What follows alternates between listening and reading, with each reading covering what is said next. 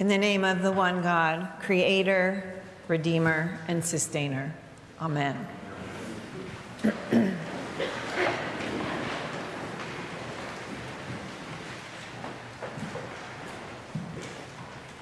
So, have you ever had an assignment you felt somewhat unqualified to complete? I bet every single one of us has, whether we're a student or a teacher or a business person. So in a way, that is how I feel about preaching on today's gospel. I mean, come on.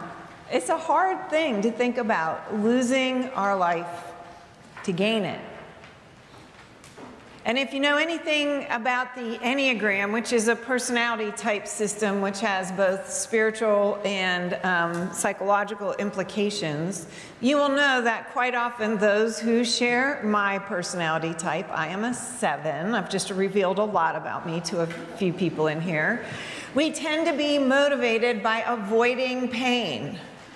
So I imagine avoiding pain is a relatively common motivator for many of us. Some of us just take it to another level.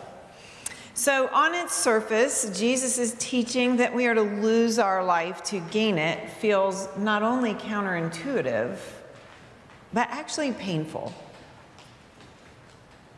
3,800 years before Jesus was even born, Abram was tasked by God to lose the life he knew.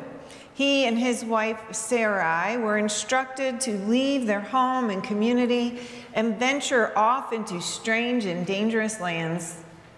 Great faith was called forth from Abram and Sarai to go. They risked starvation and violence from other tribes when they followed God's instruction to go. 24 years later, Abraham and Sarah's faithfulness was rewarded. Isaac was born to them. Today, Abraham is considered the patriarchal lineage of the Jewish, Christian, and Muslim traditions. Therefore, they're called the Abrahamic traditions.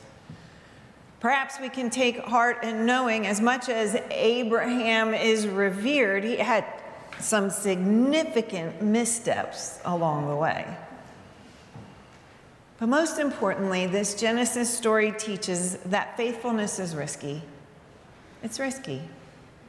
And it may take a long time for our promises from God to be fulfilled, but new life awaits those who are faithful.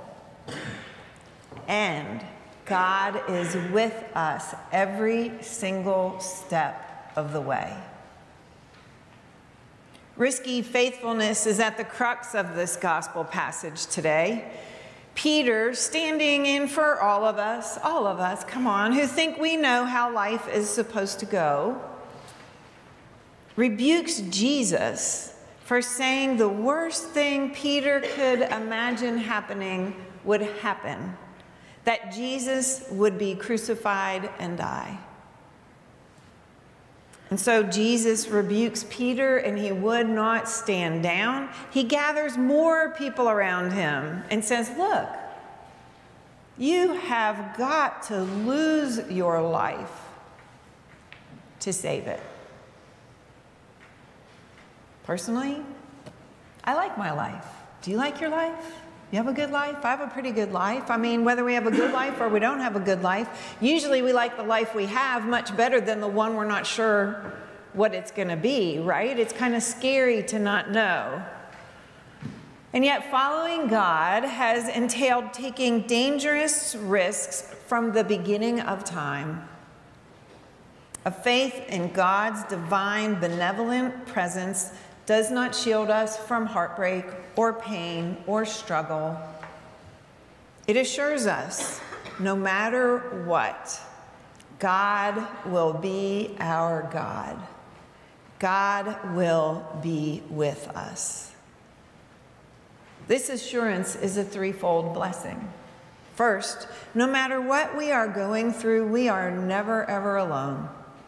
Second, it gives us courage and strength to go beyond the comfort of our own lives in the service of others and the world. And third, it lays bare the truth that we are not really in control anyway. Father Gregory Boyle, some of you might know about Father Boyle. He wrote an incredible book called Tattoos on the Heart. I think he has other books as well. But for decades, Father Boyle has lived in LA working with folks who are gang members in order to help restore them to life not in gang world. He explains that the moment most gang members turn the corner and leave the gang life is when they believe in the unshakableness of God's love. That nothing they can do can make God not love them. And when that truth is integrated in the depth of their being, they are able to let go and turn toward new life. It is this point that they bravely let go of their gang life and seek a new way.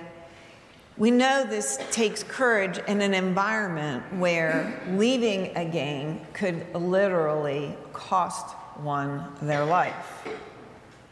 When everything is going great in our lives, like when things are going really well, we experience this idea of God's unshakable love for us on an intellectual level. It's kind of a nice thing that's out there. But when the crisis comes, when the crisis hits, that unshakableness of God's love is a lifeline. It becomes an emotional and spiritual lifeline. When the crisis comes, we are invited to grow up and drop the illusions that have prevented us from giving our whole lives over in love. When a beloved family member receives a hard diagnosis, or we lose our jobs, or a child is in trouble, we can grip as hard as we like, but there is no keeping the pre-crisis life. Nothing we can do.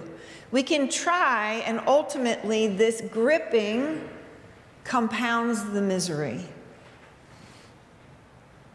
The other option is to accept our lives as they are and surrender deeply into the scary, beautiful darkness of reality, offering the only things we have to offer: our love to God, to one another, our love for ourselves, and our presence to be with, to be like God, to be with no matter what. The strength to enter into and be with pain, our own and others, comes from faithfully trusting in God's unshakable love. I will be your God, and you will be my people, no matter what. So, as harsh as Jesus' rebuke of Peter was, it was a wake-up call for Peter, who was clinging to his vision of a triumphal victory. Jesus was inviting Peter to drop his agenda and to follow Jesus. When Jesus told the disciples that he would suffer and be killed, he did not end the prophecy there, did he?